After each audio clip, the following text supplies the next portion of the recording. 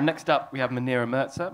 Thank you. I just want to say it's so wonderful to be in a room with more than 10 people who voted Leave in London, which I have to say I don't think I've had before.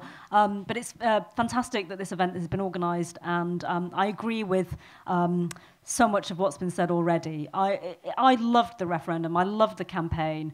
For anyone who's been involved in politics for the last 10 years or 20 years, it was incredibly invigorating and powerful to be watching prime-time television, ITV, on a Friday night, politicians, members of the public talking about democracy and sovereignty. I mean, it's just an extraordinary thing. And it was, I think, actually quite a high-level debate. There are lots of people who, at the time and even now, are saying very sniffily, oh, well, you know, there were no facts, and, oh, the campaigns lied, and there was all this sort of dishonesty, and people were fooled. And actually, I thought the content and the arguments were quite rich. There was a huge amount of stuff in the media, lots of blogs, lots of public events, 10,000 activists for the Leave campaign, which is an incredible mobilization, actually. I think that was brilliant. And many of those people, most of those people, motivated by democracy, not by fear, not by hatred or xenophobia, but a genuine passion for the ideas. And so I think it was a fantastic experience. And that's why it's all the more galling that the reaction to it was so negative from people in parts of the political establishment after the vote. And when I felt a sense of pride that the British people had voted against fear, and despite the fact that they would be warned it would be against their economic interests, that they still voted to leave the EU, that all these people would then say, well, it's just because they were stupid or thick or racist, and you know, all the things that have been said already. There were many people who would want to question the motives of those who voted Leave, as if the motives of those who voted Remain were incredibly rational and thoughtful and well-informed as well. And I think that that was a very easy caricature for a lot of people to make.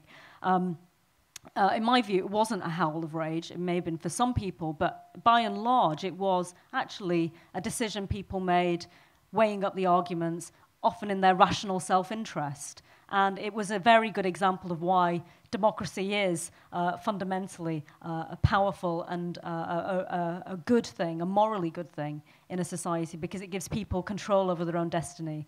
So I think terrible that so many people reacted so badly against it. If we didn't think before the vote that there was an anti-democratic strain in our public life, we certainly knew it afterwards by the way that people expose themselves.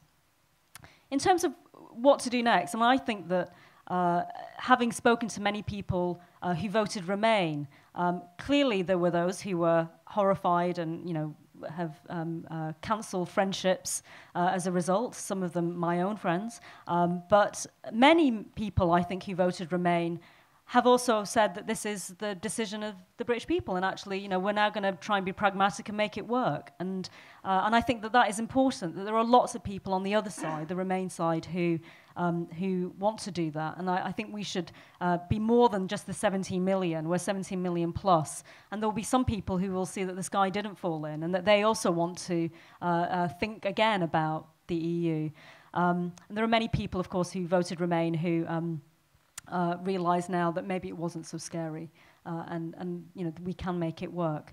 I think that it's brilliant to have public campaigns putting pressure on the government to leave, and I can understand people's anxiety and concern to want to invoke Article 50 straight away. My own view is that there is a sensible reason actually to defer that procedure until informal negotiations have taken place with the EU. There is a risk, of course, that the EU decides to come back with a better offer, but I do think that there is a reasonable tactical position there. And what I would be reluctant to say is that those people who are talking about waiting and doing it towards the end of this year are anti-democratic. I think many of the people, many of the politicians who are saying that, who have given a huge amount, who are very committed to Brexit. I don't think we should doubt their conviction and their reason for doing that. But I absolutely agree that it's important to put pressure on, and I'm certainly, I think we should watch that space and see whether it should be voted. There may be alternatives to Article 50 as well. There are other legal procedures,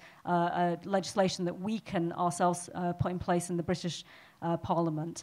But that's all technical stuff. I think the fundamental thing is we want constant public commitment from government that they will enact the people's will, constant public pressure, and I think the 10,000 activists and more who supported the official campaign and the many other groups that weren't in the official campaign need to keep having public events and keep making their voice heard, because despite what many people say, we don't regret our vote, we're very proud of it, and we would do the same again tomorrow if we were given the choice.